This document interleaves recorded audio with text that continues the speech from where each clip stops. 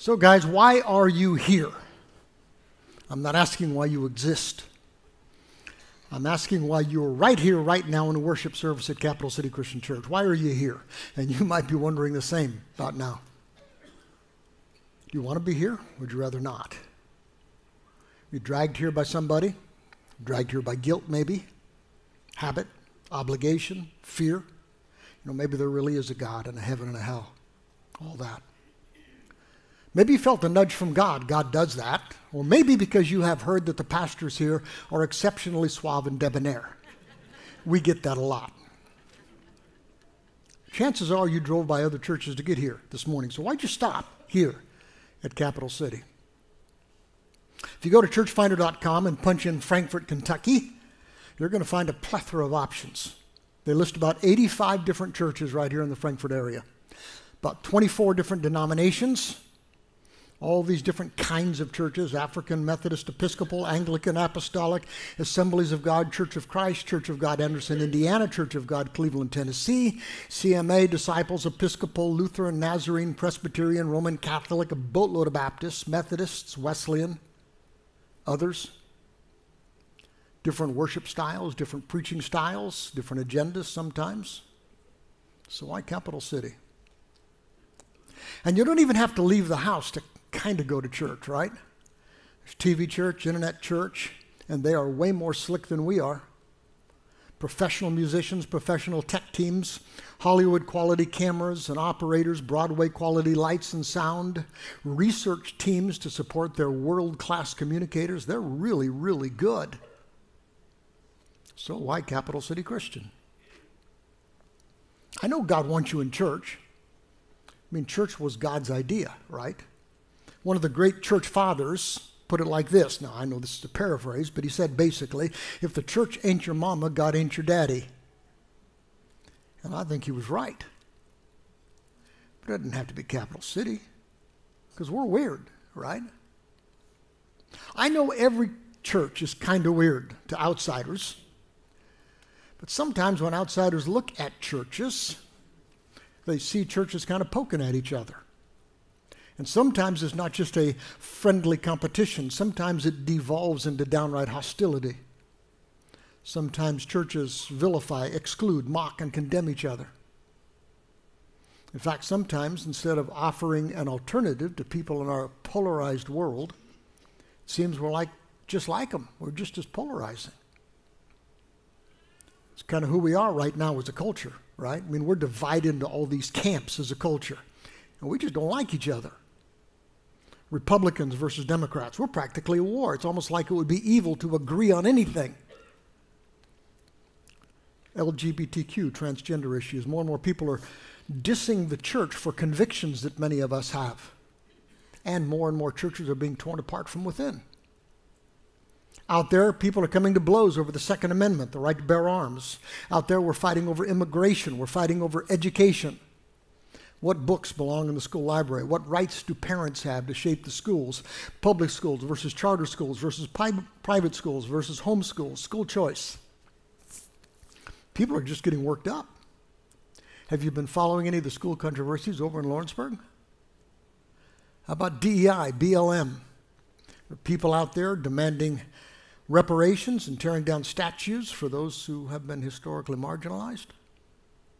I had thought that we'd made progress on racism in America, but I think that maybe now it's worse than any time I can remember. We're still fighting abortion wars. In fact, since Roe v. Wade was overturned, it's almost like it's gotten worse. People out there are fired up over climate change, environmental policies, pushing what for the other side seem irrationally radical solutions. Some of us are fired up about government overspending, taxes, inflation, debt. It's a war zone. And did you know that there are people on both sides of nearly every one of these issues in this room, side by side, kinda? So how can people who are so hostile out there be so civil in here? That's weird, isn't it? What's even weirder is that the people in this room also have serious disagreements over God's stuff. Bible, church. We not only disagree with each other on politics, sex and gender, immigration, education, climate change, the role of government, and all that stuff. We have profound disagreements over things like creation versus evolution. We've got young earth, 6-day creationists in the room, and others who think that God sparked a big bang about 14 billion years ago and used evolution to craft all of this. And those sides can get pretty heated. We have profound disagreements over the Bible, things like inerrancy and which Bible to use. We have profound disagreements over the role of women in the church and in the church.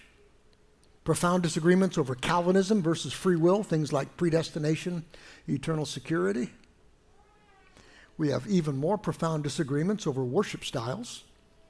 What kind of music is appropriate, how loud it should be, the use of theatric lights and fog, whether the worship team can wear yoga pants and go barefoot on stage. And of course, there are always disagreements over things like baptism and eschatology, which is a big word for when and how Jesus is going to come back. Spiritual gifts. I mean, Christians actually still speak in tongues and stuff like that. And the disputatious among us even fight over things like Christmas trees and Easter bunnies. The deal is, for way too many Jesus followers, what we disagree about seems to be more important than what we agree on. And that's awful. And too often, even in church, we exclude and vilify and mock and condemn each other, which is terrible. You see, our culture has accepted 2 lies, and these lies have infected the church. We think they're lies. The first is that if you disagree with someone, you must hate them or fear them. It's a lie. The other one is that loving someone requires that you approve of what they say or do. Both of these are nonsense. You do not have to compromise your convictions to love someone. And it is possible to pursue both truth and grace, just like Jesus did. Truth with grace. Guys, as angry and polarized as people are out there, if the church is doing its job, we're going to take hits. Because the worse it looks out there, the weirder it's going to look in here. Now, we have used this descriptor before because it kind of fits the kind of church we want to be. Here it is. We believe this. We welcome those who are single, married, divorced, gay, filthy rich, black and proud, y no habla inglés. I can't have a hard time saying it, right? We welcome those who are newborns, poor as dirt, skinny as a rail. You're welcome here if you're just browsing, just woke up, or just got out of jail. We don't care if you're more Catholic than the Pope or haven't been in church since your baby's dedication. We welcome those who could lose a few pounds, thank God, who think the church is flat, work too hard, can't spell, or came because grandma's in town and wanted to go to church. We welcome those who could use a prayer right now, are 3 times divorced, had religion shoved down their throat as a kid, or got lost in traffic and wound up here by mistake.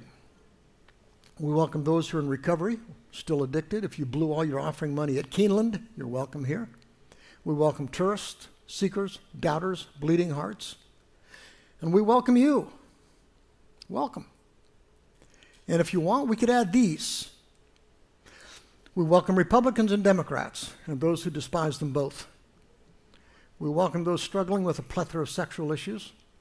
We welcome those with an arsenal in their basement and those who think they're crazy. We welcome those who want stronger borders and those who think illegal's a dirty word. We welcome Black Lives Matter, Blue Lives Matter, All Lives Matter shirts. We welcome those who are obsessed with recycling and conserving, and those who don't give a rip. They're all here, guys. They're all in the room right now. You're sitting by them. You hug them. You just shared the Lord's Supper with them. Isn't that weird?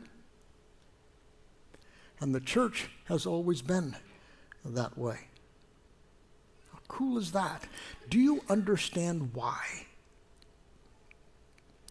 So for some reason, you end up at Capital City Christian Church. Some of you have come from other Christian churches, and you're thinking, this Christian church is kind of weird. And some of you guys come from other kinds of churches, and for a lot of you, this place is really weird. Some of you guys don't come from any church at all, and you're wondering, is every church this weird? And I suppose, in their own way, most are. But we do some things a little differently here. We're not trying to be different. We're just trying to be on mission. I sit up here on a stool, khakis and a sweater, no tie. Ben wanders more, but he's always wearing jeans and some stupid Longhorn sweater, right? Our worship team comes up here, usually in jeans. We've got these little tables around the room with tiny little crackers and cups with this tiny little spot of juice. And every single week we line up for this meal when you could barely qualify it as a snack. Even if you grew up in church, you probably didn't do it like this. We have a tub of water over there. Periodically, we dunk people who want to become Jesus followers. We're going to do that in the next service, which is odd, right? And usually it's a parent or a friend or a neighbor doing the baptizing instead of one of us clergy guys, which is a little different. Our music is a little loud for some of you who grew up on church music. We have these lights and this fog machine trying to immerse you in a multi-sensory worship experience. I'll bet they didn't do it that way in your grandma's church. We avoid churchy words as much as we can, which is different. We use several different Bible translations, avoiding the ones that sound all Bible-like. We have a group of men, only men, who serve as elders of this church family, which is offensive in our culture, isn't it? Did you know that none of this is by accident? When you look at this church family, you can't see them right now because it's dark in the room, but when you look around, the lights come on. What a weird bunch of people. An odd collection of misfits clinging to each other, kind of like a family, kind of like your biological family, I bet. But we are not a family biologically. But we have people in this spiritual family who disagree with each other on almost every single issue, polarizing people out there. And you multiply that with the fact that there are all these profound theological differences between people sitting in this room, sometimes even more polarizing. But listen, it's not that controversial issues don't matter. They do. It's that there is something that matters infinitely more. Do you understand that? See, guys, we believe that God meant it to be this way from the very beginning. This is what God meant for his church to look like. Let me show you two really weird verses. They were weird in that world, they're weird in ours. The Apostle Paul said, there is no longer Jew or Gentile, slave or free, male or female. You're all one in Christ Jesus. Now, those were the kind of polarizations that caused wars back then, but not in the church. The Message translates it like this: in Christ's family, there can be no division into Jew and non-Jew, slave and free, male and female. Among you are all equal. That is, we're all in a common relationship with Jesus Christ. That's how. In another place, the Apostle Paul put it like this. He said, in this new life, it doesn't matter if you're Jew, Gentile, circumcised, uncircumcised, barbaric, uncivilized, slave free. Christ is what matters. And he lives in us all. Now, do you buy that? Do you really? Are you willing to try to live it out? Because, guys, we're going to try. We call Capital City a Christian church, Capital City Christian Church. What's it mean? Choatville Christian Church, Peaks Mill Christian Church, Southland Christian Church in Lexington, Southeast Christian Church in Louisville. Our particular brand of Christian church, believe it or not, was born on the American frontier in the early 1800s. You know why? Because some of the Christians back then got tired of the bickering and the fighting between churches. Presbyterian versus Anglican versus Baptist versus Lutheran. There's an old joke, Emo Phillips, great joke. Some of you have probably heard it before. I'm going to tell it again because it's still funny and it fits. Here it is. I was walking across a bridge one day and I saw a man standing on the edge about to jump off. So I ran over to him and I said, stop, don't. Well, why shouldn't I? I said, well, there's so much to live for. Like what? Well, are you religious or are you atheist?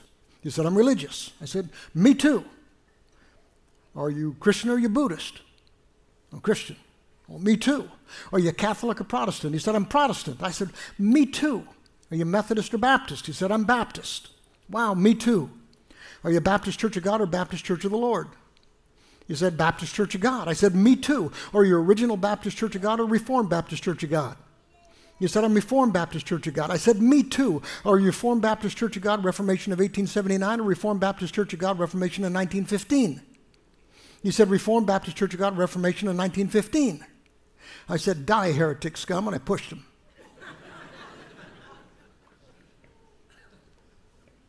Jesus followers can get like that sometimes. One of the founders of the Christian churches was an old guy named Alexander Campbell, and he was an old light anti-burger seceder Presbyterian. Those are all splinters of churches in Scotland. He was on the American frontier. One guy put it, he was part of a splinter, of a split, of a division, of a denomination from Scotland. And they were still fighting those divisions in the American frontier, thousands of miles away. And he said, and others agreed with him, enough is enough. What if we just call ourselves Christians? What if we just call our churches Christian churches, nothing more? It's not that we claim to be the only Christians. We're not. We know that. It's just that we want to be Christians only. So someone asks, what denomination is Capital City Christian Church? Well, we're Christian. I know. What kind of Christian? Just Christian. Can't that be enough?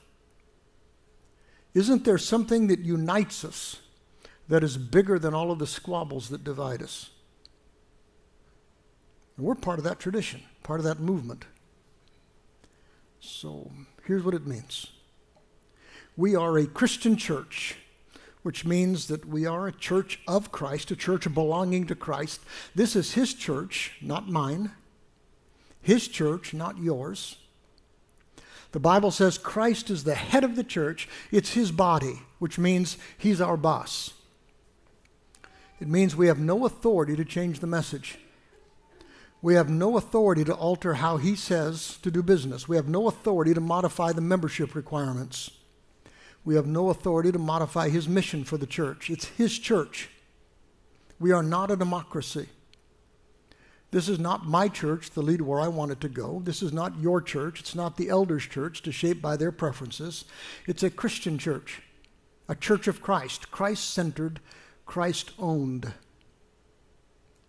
So some people are going to think we're pretty narrow here at Capital City Christian Church. You're going to hear us say things like, you can't choose your own path to God. Jesus is the way to God. He is the way, the truth, the life, and no one gets to the Father without going through him. They're going to call us narrow and bigoted. And we're going to hold to that because it's his church. And it's because it's what he said. It makes a difference in how we choose to conduct our business. We will not be ruled by our traditions. We will not be ruled by the preferences of a few. We will not be ruled by the preferences of the many.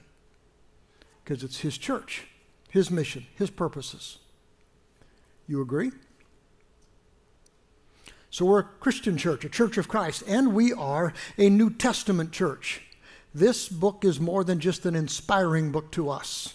This is his house, and we want to build it on the principles and guidelines of the New Testament, which is our covenant with God. That means we will not teach anything that we believe is contrary to the New Testament.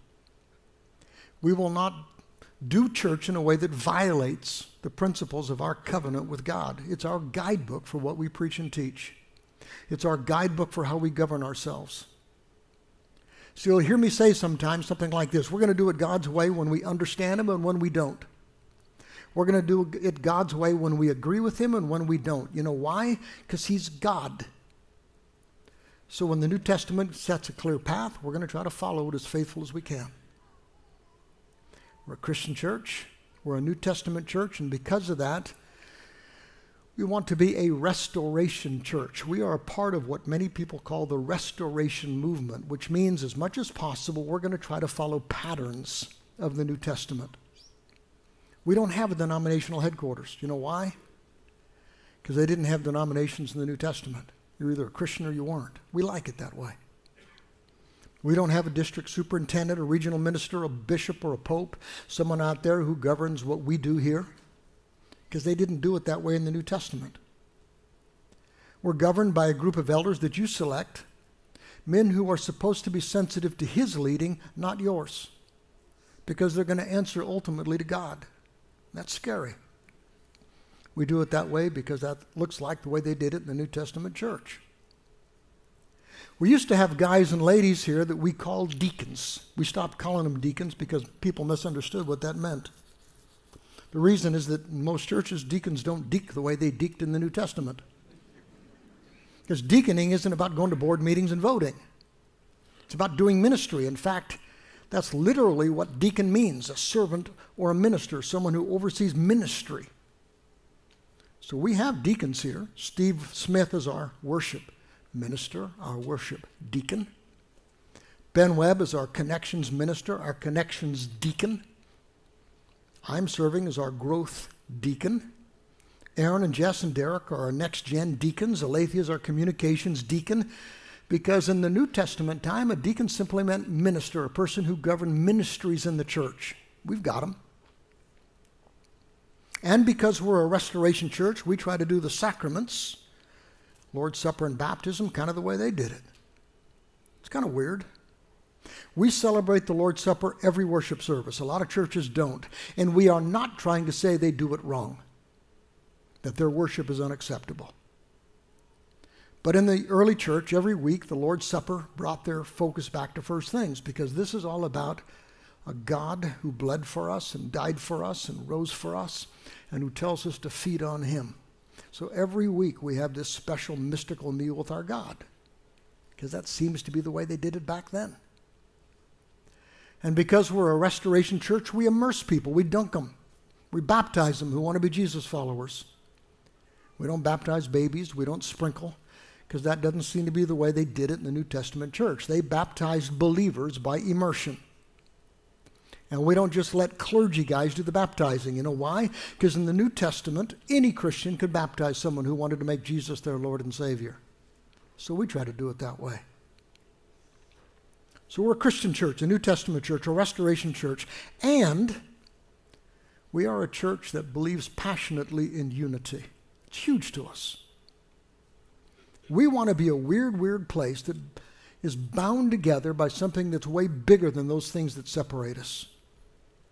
We hate the fact that churches spend more time and energy fighting each other than our real enemy. We hate the fact that so many times Christians inside churches spend more time wrangling with each other than on mission for God. The divisiveness of the church leads to spiritual impotence. Did you know that Jesus actually prayed for this church, Capital City Christian Church? Jesus said, I'm praying not only for these disciples, the 12, but I'm praying for all who will ever believe in me through their message. That's us. He's praying for us. And here's what he prayed. I said, I pray that they will be one, just like you, Father, and I are one. As you are in me, Father, and I'm in you. And here's why. May they be one in us so that the world will believe that you sent me. Because when we spend our energy fighting each other, the world goes to hell. So we're a unity movement. But it is not unity at all costs. There's a fifth and last piece. We believe that in essentials, there has to be unity. In non-essentials, there must be freedom, liberty. And in all things, there has to be love. 100% truth and 100% grace, no compromising either. You see, guys, a God-honoring unity is not built by pretending something doesn't matter. Pretending it doesn't matter what you believe or what you do. Some people are just kind of, let's all get along, doesn't matter. Real unity is grounded on the fact that people bend their knees together to Jesus. Real unity comes when people surrender together to Jesus. That's the core, the non-negotiable. We surrender together to Jesus. In the non-essentials, we give each other a break. You do not have to be like me to be a Christian, thank God. You don't have to dress like me, vote like me, think like me to be a Christian. You don't have to like what I like, listen to what I listen to, or do what I do to be a Christian. But in the essentials, we're surrendered together to Jesus as Lord. In the non-essentials, we're free. And in everything we love, powerfully, passionately, and unconditionally. That's what we want to be. A Christian church, a New Testament church, a restoration church in pursuit of unity, but never at the expense of God's truth. You like that? Guys, this really is a weird place. It is crazy to think that Cowboys and Packers fans work together side by side. Joe Teasley, I almost wanted to kick him out of the church. But we love Jesus more. It's crazy to think that Republicans baptize Democrats here. Not to change their political views, but because we know that there is something infinitely bigger.